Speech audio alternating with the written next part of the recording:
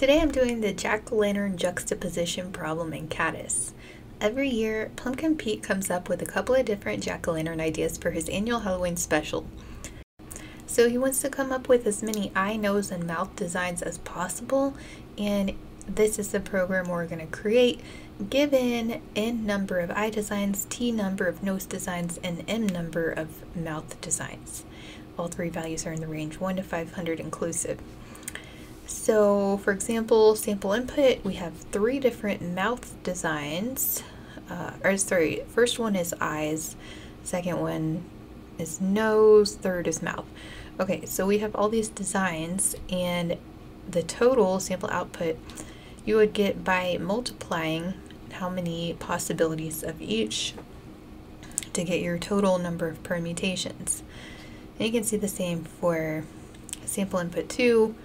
2 times 2 times 2 is 8, and 3 times 1 times 5 is 15. So the math is pretty simple, and now we just need to create a simple program to read in.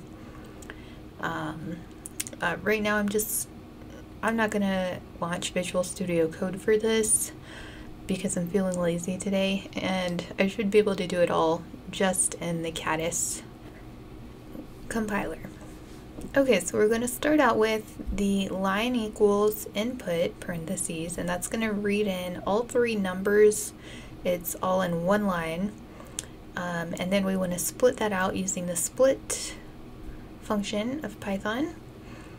So n, t, and m are going to be the assigned variables, and then making integer data types, or assigning integer data types to each of those variables.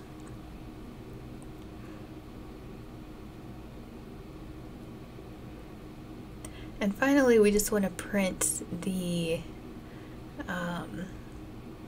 result of multiplying all 3 of those numbers. So it's running through 53 test cases. Looks like it's good. And next we'll go into C++. I just want to mention that I'm not doing this the only way, and most definitely it's probably not the best way. And what would the best way be? Usually the fewest lines of code possible, or at least the simplest way possible, which might not be the fewest lines of code. But anyway, now we're going into C++, include IOStream using namespace standard, int main, defining my variables, integer types, nt and m, reading it in with the cn, n, t, then m, and then I want to create, I don't actually need to create a variable for the product. I can just directly insert the multiplication operator in between each of those without use of an intermediate variable. Return 0. And let's see if this works. I feel like it's much faster this way than creating files and having to save them and, run a build task in Visual Studio Code every time I want to test it. So if possible, I'm going to start doing it just inside Kattis. And finally, I'm going to do this in Java, starting out by importing the Java utility scanner class, which we always need to do when we're reading in user input. And then I'm going to call it the same thing as the Java class, public class jack-o'-lantern juxtaposition, followed by the main method, public static void main string brackets args.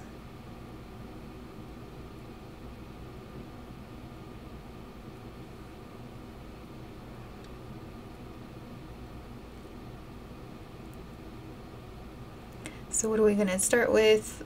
Always defining or declaring the variables first, integer type nt and m, and then creating a scanner object.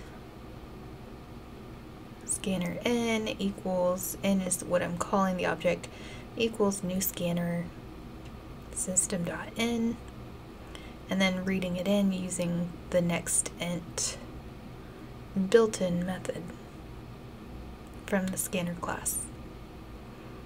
Doing the same thing for T and for M.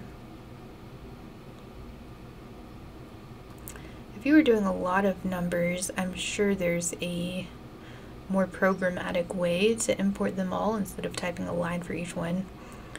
But for the sake of this exercise, I'm just doing it this way. System out print line n times t times m, and then closing the scanner object. Okay, so it looks like I have some compile error and I've got some syntax errors. I forgot my semicolons at the end of a couple lines, so let's just go back in and fix those. That is one disadvantage of coding directly in the compiler here versus Visual Studio Code or another environment where you have red squiggly lines or some indication that you've made a syntax error. Okay, so that worked. That was a quick little example, and then next time I'm going to be doing the greetings problem. See you in my next one.